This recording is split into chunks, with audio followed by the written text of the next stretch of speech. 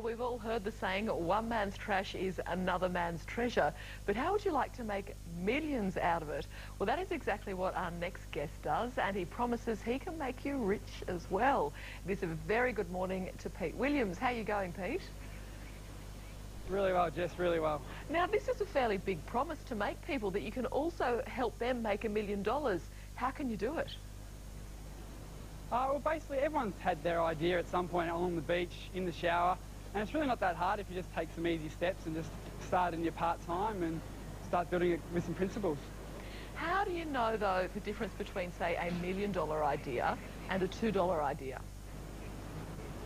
Very good question, because there's a lot of people who've had $2 ideas that haven't got anywhere. So it's about research. You've got to start off and actually make sure your market that you're trying to sell to is big enough and hungry enough to actually give you the $1 million that you're after.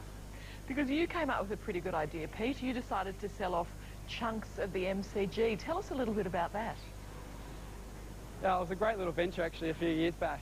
Basically, I was reading another book from some US authors, and they told the story about a gentleman from early 80s, I think it was, in New York, bought all the timber that was the walkway of the Brooklyn Bridge in Manhattan.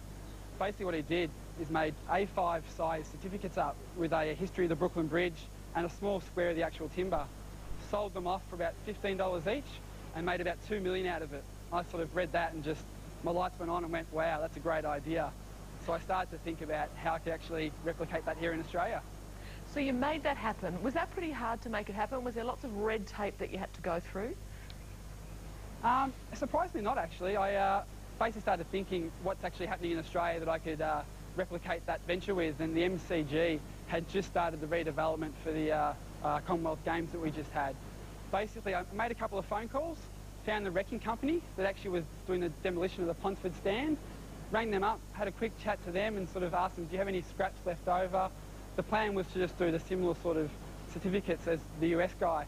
But basically, throughout the conversation, I found they had a lot of the timber, but also a lot of the old MCC crested carpet that actually used to lie in the members' dining room, which actually was in the Ponsford stand.